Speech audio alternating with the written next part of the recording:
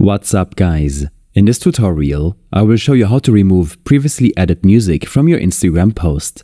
This should be quite an easy tutorial. For more information, click on the first link in the description below.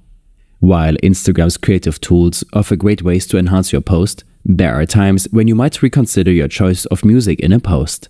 If you've posted a photo on Instagram and added music to it, Instagram converts it into a video format to incorporate the music track. Once music is added to a post and it's live, Instagram does not offer a direct way to remove the music while retaining the post. This is primarily because the music becomes an integral part of the video file created by the addition of the song. For example, if you visit a post where you've added music, you'll notice the music's name displayed at the top, indicating that the post now contains audio. Attempting to edit the post by tapping the three dots and selecting the Edit button won't give you the option to remove music.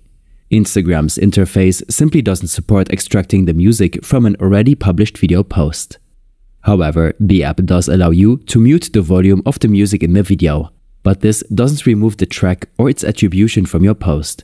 Viewers can still see that music was added, even if they can't hear it. Given these limitations, the only real solution if you're unhappy with the music choice is to delete the post. If the post hasn't been up for a long time and you decide to remove it, remember that it's not gone forever initially.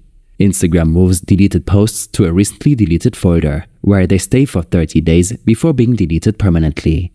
These steps and more information will be available in my extensive guide linked in the description below. I hope this helped you out. Leave a comment if you have any questions and see you in the next one.